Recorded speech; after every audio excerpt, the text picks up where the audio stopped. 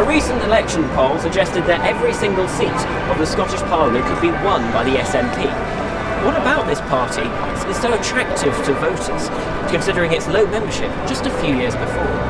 Do you think the SNP could win this election? Pretty much, because of the referendum and all that, everybody's wanting to go independent, so aye. I'd say I think that kind of got everybody kind of interested in politics. Because the majority of the money goes to England. Well, it's like 60% or something, isn't it? 60% goes to the money in England, whereas like there's the amount of poverty and homelessness and all that that's in Scotland, where that can help that. SNP voters are characteristically vocal about their allegiance, as was seen in our exclusive interview with Scottish Conservative leader Ruth Davidson. So, sort of in 2010, it was about 2/3 turned out for. No. Right, cheers, mate. Do you want to start that again, or? Yes, we can go. So sure. before that, Greg Stewart is an SNP youth activist. I asked him whether he thought a single-party SNP government was a good thing. It probably isn't. In the short term it would be a good thing to kind of shake up Westminster, but of course it is never healthy to have one party. I don't think we're really talking about a massive shake up. Like in the kind of bubble that Westminster's in just now, it would seem massive, but in the wider scope it's not really massive. Like scrapping the House of Lords, I mean, just madness in the 21st century. Scrapping nuclear weapons, which only a handful of countries in the world have. Like that is like some of SNP's main policies, and they're not radical, and if you look at the wider picture. Anne McLaughlin is the SNP's candidate for Glasgow North East. What does she put her party's increase in supporters down to?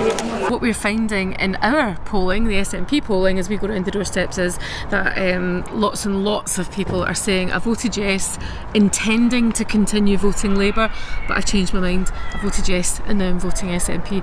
So we'll see on Thursday what the outcome is. Vote SNP and get Scotland's Mrs. Anne McLaughlin, your SNP. Opponents of the SNP are equally vocal too, as we discovered on the road with McLaughlin. Someone stood in front of the convoy. There we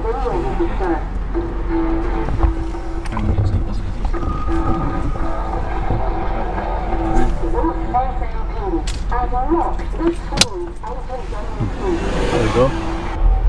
Do you ever feel scared in these kind of situations? A little bit. Sometimes, yeah, a little bit, but it's not very often. Something like that happens, to be quite honest. Now is too soon to be talking about it. We've just lost a referendum. But it did happen again, in the middle of another interview with one of her volunteers.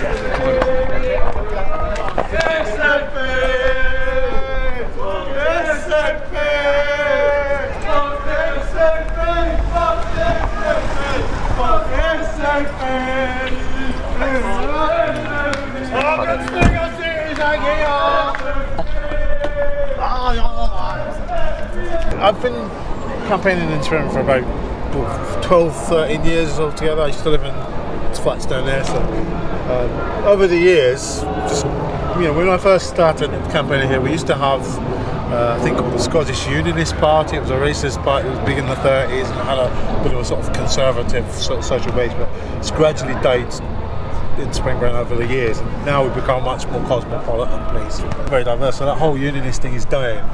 It's good. That's the little remnants of it. Do you feel that this election is more lively than ever? Yes, it's. I think essentially the sort of revolution has happened since the referendum, and people woke up and they kind of were inspired by the idea that we could have a fairer society, that we could stop all the things we didn't like from Westminster, that the government we had could actually govern better for us. So, although the party is celebrating intense popularity, they still have a way to go yet.